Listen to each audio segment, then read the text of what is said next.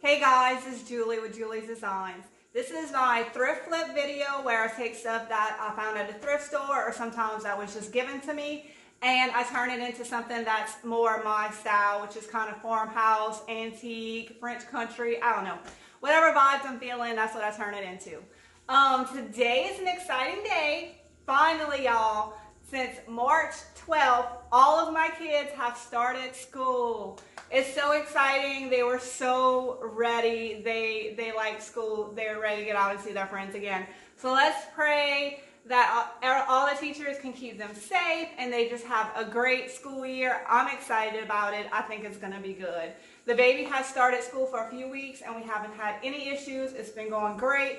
All the schools are implementing all the safety measures that they need to ensure they have a wonderful school year. So I know the teachers are excited and I know my kids are excited. I cannot wait for them to come home and hear all about their day. I wish I didn't have to work today because you know what I'd be doing? I'd be sitting in my house and watching it stay clean. That's kind of always my tradition when school starts because, like, you know, the whole summer, you know, when you're home with your kids all the time, the house just becomes a mess and that's just part of it and it's fine. But I also love when my house is clean. But I'm working today. So let's go ahead and I'm going to show y'all what I'm going to be flipping this week. So I'm going to show y'all how I take this piece of wood that was just given to me for free. People know I love wood, so they just drop their junk off. Most of my wood I do get for free. And I'm going to turn it into a cute little tray that people have been scooping up like crazy to put next to their sink or in their bathroom. It's going to be really cute and rustic looking. And then, okay, I'm going to try my hand at my crockery stamps again. So I have this set of 3 cups. They look like they're ceramic. I'm not going to paint them. I do just need to take a magic eraser to them, clean them up a little bit.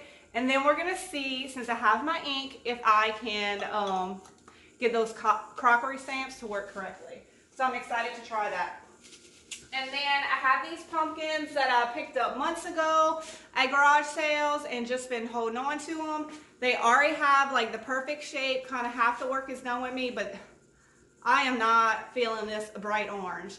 So we're going to turn these pumpkins into like a more farmhouse style fall look. So that should be fun. I'm excited to see if I can do that. You know, something I haven't done before, but if you've watched these episodes before, that's like a running theme. I just try stuff I've never done before and we'll see how it goes. But you know, you always got to be willing to try. It's okay to fail, but most of the time you learn something and the next time you do it, you'll be better at it. So y'all just don't be afraid to try.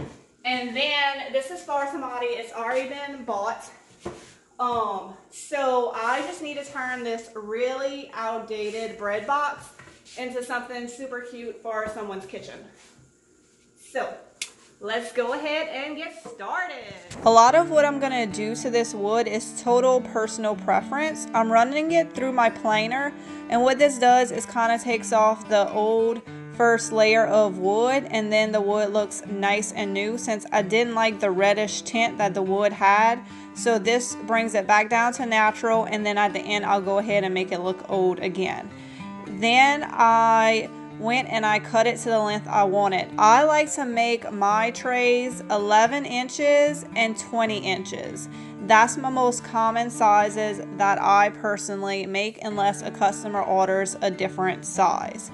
And then I'm going to turn my saw to a 45-degree angle and I'm going to cut off the edges.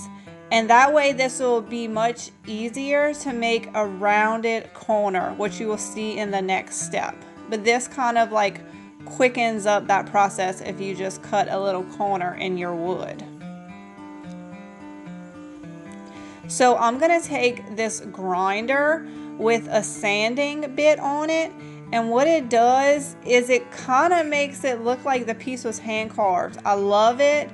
I just find it makes it look so natural, and I'm just going to run it on all the edges and make those corners look even more rounded. Like take away the sharpness and soften it up to a nice round look, and it kind of looks like a hand carved piece. The goal is to make it look as old as possible. And then these I just cut off of a crib run. I always pick up old cribs that are broken apart for next to nothing, and I use all the pieces. So I painted it white, I cut the little spindles down, and I'm going to turn them into feet. I like to glue them down. Then you can kind of move them around and make sure they're in the right place. And then I go back with my nail gun and tack them into place permanently. The final step is to use cutting board oil. This is a food safe sealer. I'm just using a piece of fabric and you just rub it on top, which it kept getting stuck in the wood, which normally doesn't happen. But anyway, I just love the way it makes the wood look. It seals it and brings out the grain, but it also keeps that like old vintage look that I'm going for, and that combined with the rough edges of the grinder, I just absolutely love the way this tray looks, and so does my customers.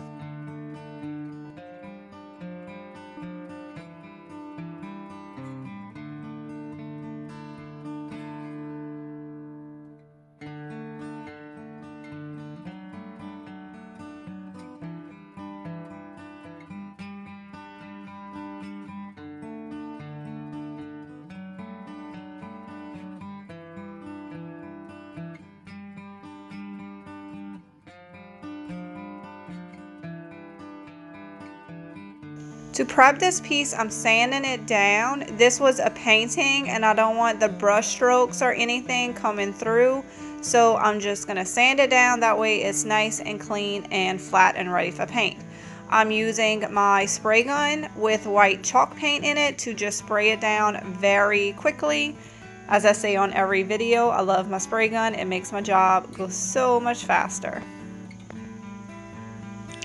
I did have some bleed through, as you can see where the painting was. I'm just using my Rust-Oleum clear coat, or you can use shellac. I'm just going to spray it down, let it dry, and go back over it with another coat of chalk paint, and it'll be ready to go. Okay, I sanded the piece down with my orbital sander just to stress the edges, and I didn't film all this, but also a bird pooped on it.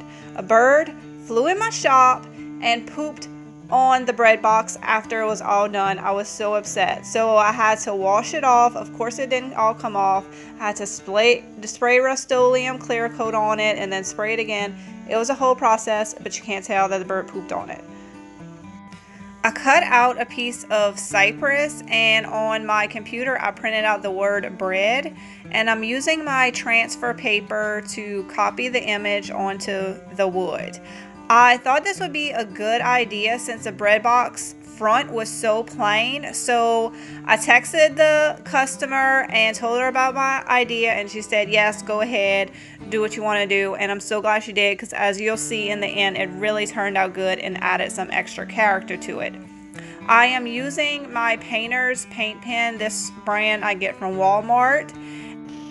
I like to trace the edges of the letters first and then go back and fill in each letter as I go. I just find this is the easiest way for me to do it, and you want to be careful not to touch it while the paint is still wet. This is how I do all my signs. It is a little bit of a process, but I like that I can customize each word, each phrase to the piece that I am working on. I'm going to attach the bread label to the breadboard using wood glue and a few finishing nails.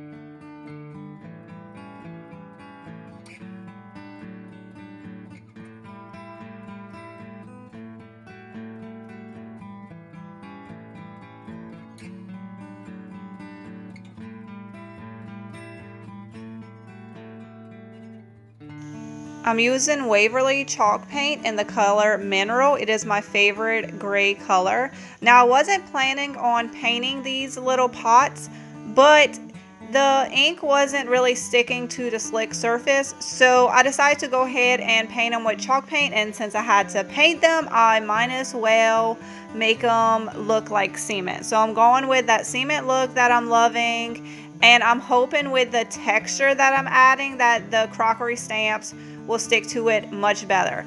Now when you're painting something with a slick surface, the first coat is not going to go on good. You just want to go ahead and get that first coat on there and let it dry, and then your second coat will be much better.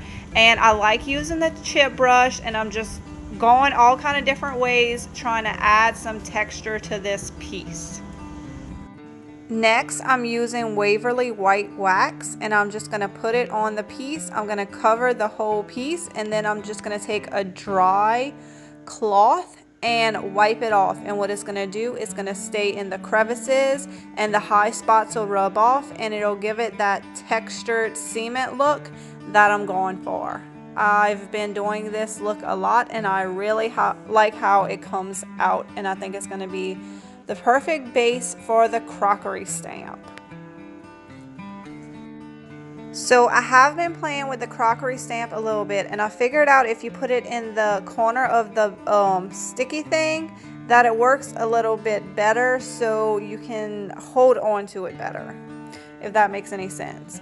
So you want to put it down and then push. You have to push. I haven't really found a difference between the ink and the chalk paint. I feel like it kind of works the same. The trick is just to be able to push it down and hold it still. And then I think it came out pretty good. I'm going to seal this with Rust-Oleum clear coat, and it'll be good to go. I had another pot that I was working on with the same like cement technique and everything, and it was flat. So I decided just to go ahead and try stamping it just to see. I guess I wanted to prove to myself that maybe it was the surface, not me, that was having such a hard time, and it was much easier. And I think from now on, I'm going to use the black chalk paint to stamp, because I'm just used to using chalk paint, and I just kind of rather how that looks than the ink. But I'm glad I tried different techniques to figure out the one that I want. I still do love these stamps, and I just feel like I need to keep practicing at it, and I'll get better at it. And it definitely was easier on a flat surface.